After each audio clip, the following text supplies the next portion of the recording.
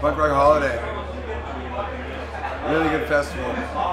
Particularly and specifically because a festival without a barricade is my kind of festival. It's nice when people can actually come up on stage, but it was even better than that. They had a second level down, you know, it's like ground, a level, and then stage. So people could come up on this level and do stage dives, or they could come on stage, whatever, with no problem, you know. Which is the big problem, I think, in general when you play festivals, is that you lose that kind of synergy with a crowd. You lose that thing where you don't have that togetherness, you know. But at a festival like this, you get a little bit more of that. There's also really a friendly, nice audience. You know, they were very responsive.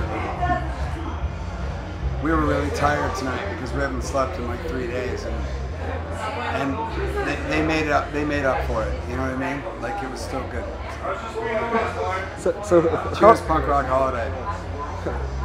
Good job. Good job.